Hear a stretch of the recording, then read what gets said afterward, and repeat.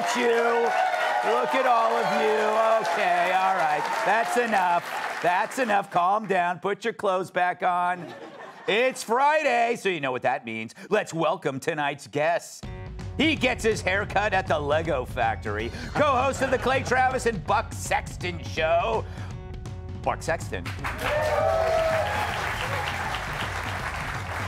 He hails from San Francisco, which means he loves the smell of urine. Actor and comedian Scott Capurro. She cheered at the end of Old Yeller. Fox News contributor Kat Tipp. And psychics need a GPS to read his palm. My massive sidekick in the NWA World Heavyweight Champion, Tyrus. All right. Before we get to some news stories, let's do this. Greg's Leftovers. Yeah, Leftovers, where I read the jokes we didn't use this week, and as always, it's my first time reading them. So if they suck, we'll put Joe Mackey in a barrel and send him over Niagara Falls. Here we go. Applauding Joe Mackey's death. I like this audience. James Comer says that Joe Biden, as vice president, corresponded with Hunter Biden using the pseudonym Robert L. Peters. I guess that's better than his current fake name, President. Yeah, I know. This week, Biden told kids visiting the White House, quote, "I know some really great ice cream places around here, and Daddy owes you." That's not the joke. That's real. He added that if they notice any children's hair in the dessert, that's just his favorite topping. Yummy. To remove carbon from the atmosphere, the Biden administration is funding projects that will use giant vacuums to suck it up. They're also funding a project that will use a drug addict to snort it. I love him. Oh, Tampa Bay Rays star player Wander Franco, that's his name, Wander Franco. This is hard. It's being investigated amid rumors that he may be dating a 14-year-old girl. Don't judge. Scouts say they're not surprised because he was very successful in the minors. Little baseball humor, Kat. There's the minor leagues and the major leagues. According to a new study, erectile dysfunction cases in the U.S. have doubled. And experts believe they figured out the cause.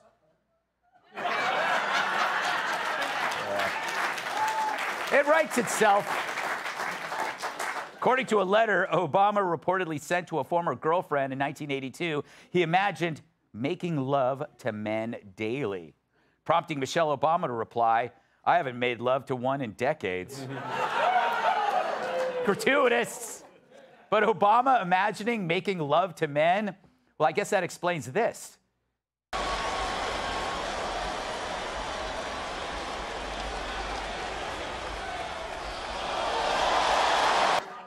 Oh, like you could do better.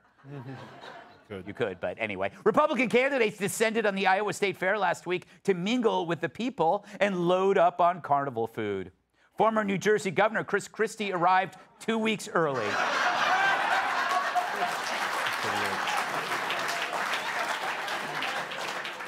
It's because he's fat, I know. Happy birthday to Robert Redford, who turned 87 today, and to his hairpiece, which turned 42. A male powerlifter broke women's records in the Western Canadian Championship.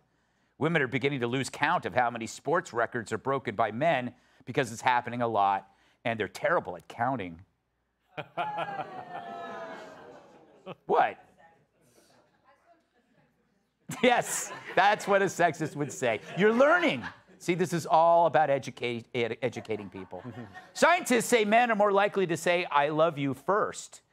The research also revealed women are more likely to say, "Get away from me, nerd." That's cute. A stomach-churning video went viral showing a bull goring a Spanish matador in his rectum. But in the bull's defense, the matador did say he was horny. So bad. I'm ashamed.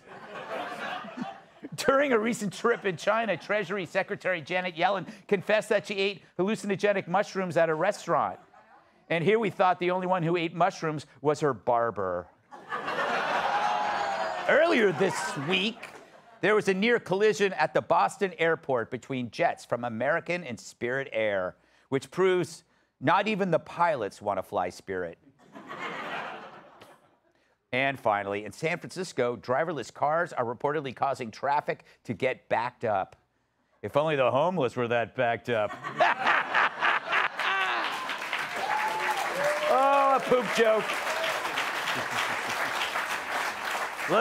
Little transient excrement humor. All right, to the news. Should trans players switch to checkers even if they cut off their peckers? Probably didn't need to say that, but the International Chess Federation, the only organization dorkier than the Star Trek Federation, says it will abolish the women's titles that a female player has earned if she becomes a he.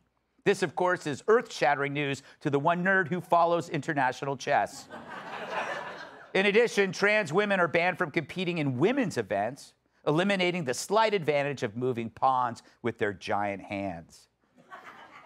But don't cry, Dylan Mulvaney. You'll always have beer pong. And a penis.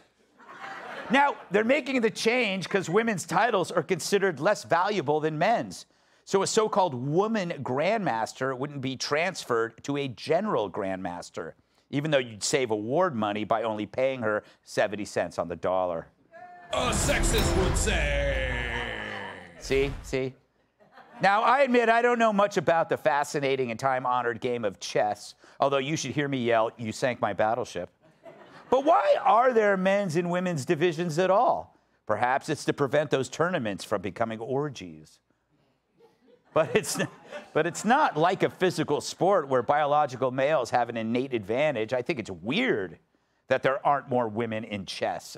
I mean, there are many successful women everywhere, including high levels of government. After all, being great at chess doesn't call for muscle mass. Just look at the men. Puny runts. Instead, it requires logic, patience, and abstract thinking. But if they add parallel parking, you broads are doomed. Wow, yet another sexist would say. All right. Buck, how you doing there, champ? I'm good, man. How are you? You don't care. I'm going on vacation. This is my last thing before I go to Scotland for a week. So I'll be wearing a kilt and getting drunk every day. I wish I'd asked that question. You know, Scott. Buck, how do you feel about chess? This is kind of an interesting dilemma here. They're coming in it from a different angle. Is it going to shock you to know the guy who has boat shoes in 4 different colors took chess lessons as a kid? 'Cause that's actually true. You took chess? Yeah, I know. That's actually real. I took chess lessons as a kid for a little while. It was fun. And then I hit puberty, and then it got, I was interested in other things. Yeah. So I spent less time playing chess. That's when you got the station wagon, otherwise known as a shaggin' wagon, right? Wood-paneled sides. Yes. I will have you know that is now a classic car and is actually far more valuable than people would have anticipated. Imagine if you had sex in it. Thanks for coming on, Buck. I'm going to punch your mother in the mouth when we leave. Do you think there's biological differences in playing chess? Well, this is, there's no answer that's going to make people happy with this other than you should just open up this to men and women playing and see what happens. I mean, the only way you could say there's a biological advantage would be to go the Larry Summers Harvard route. You remember that? The president of Harvard? Yeah. Who was like, maybe we have just theoretically fewer women getting Fields medals in mathematics because of some... And that was one of the original woke cancellations. Yeah, he was He was destroyed. The guy was the Treasury Secretary. He had a great role in the social network. So. Yeah, and then he was gone because so you just can't. But you can answer that. Well, how? You can. I've said it before, and I will do it again for all of you. I think that men are better than women at chess, but that's because women are more emotionally intelligent than men are, which means that they're far less likely to have the kind of social life that would force them to resort to competitive chess. No, because even if you're playing competitive chess as a woman, you probably have at least some friends, right? Yeah. So you're using some of your brain to form meaningful emotional connections, which is great, but also is probably not an advantage in a robot brain sport like chess. But people only care about women in chess if they're hot, like that TV show on Netflix. Yes, exactly. She was completely delicious, so people, they gave a poo. But about most chess, the guys look like they crawled out from under a rock 20 years ago, so nobody cares. Yeah, and by the way, did you know that that Netflix show was fiction? Right. I thought it was real when I was watching it, that there was this amazing female chess player that like could envision these things, and then somebody told me it was made up, and I felt like, of course it's made up. No. So you had to throw the glove away that you wore when you were watching it. Yes. But no, it's not really a sport. People call it a sport, but it's not. If you don't shave your legs, it's not competitive. Yeah, that is. Did you ever play chess? No, I had a social life as a kid. Yeah. I'm not lonely. No. Yeah. Exactly. Yeah. Wow. You know, we're losing the chess playing audience right now. You're not. They don't. You're not. No? I was with Kat until she said emotional intelligence. And I was like, what? Chess maybe for the... Chess is something that in football we played a lot. And weightlifting, we used to do this activity at the end when you were exhausted, you had to play speed chess. Because that's what makes you, when you're most exhausted, makes you think more. Chess, I play chess with my daughters because I want them always thinking 2 moves ahead. And what they did was, with this was brilliant, with all the sports that are having all the problems with transgender women invading, what they did was amazing. They didn't say you couldn't play. They just said, we're going to research it and figure it out. It's going to take us about, I don't know, 2 years. Yeah. And then we'll let you know. That's chess. That's brilliance. They leapfrog the whole problem because you can't yell at somebody for researching it. They're like, I'm going to read the instructions, and when we figure it out, we'll get back to you. That's brilliant. So they avoided the problem without actually having to solve the problem. And on top of that, if you switch, you lose your because trophies. what it is right? what it really comes down to, what this whole thing has been is mediocre biological men who decide to claim they're women to be what? To get attention and be successful. Because they want to beat women in sports because the way things worked out physically, men are stronger than women, okay? Women tend to be smarter. But it doesn't always translate over to chess because chess is more confined. It's one move in one moment under a short amount of time. So they don't know if there's a difference or not. Plus, as Kat said, most women aren't interested in chess. Usually, for some reason, it was a very man's game. So, and now women are starting to get involved in it. So they're kind of behind. But again, it goes back to the thing. When you take away the opportunity without getting in their face about it, there's no complaints. There's no, not that there's going to be, I don't think there's a huge amount of transgendered women chess players marching outside of Fox right now demanding equal play. Oh, that would be amazing. I'd love to watch that. It's really tough, this whole thing for gay men, like my husband and I, the male-female thing. Yeah. Because, you know, my husband's stronger, but I have the money, so it's hard to decide. And I can't be a woman because I'm a comedian. So, I didn't write the rules, Wait a babe. minute.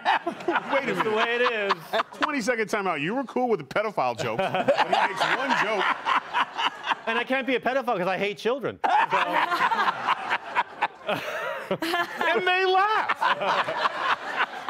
That's not even the worst jokes he has. Trust me. Hey, Sean Hannity here. Hey, click here to subscribe to Fox News YouTube page and catch our hottest interviews and most compelling analysis. You will not get it anywhere else.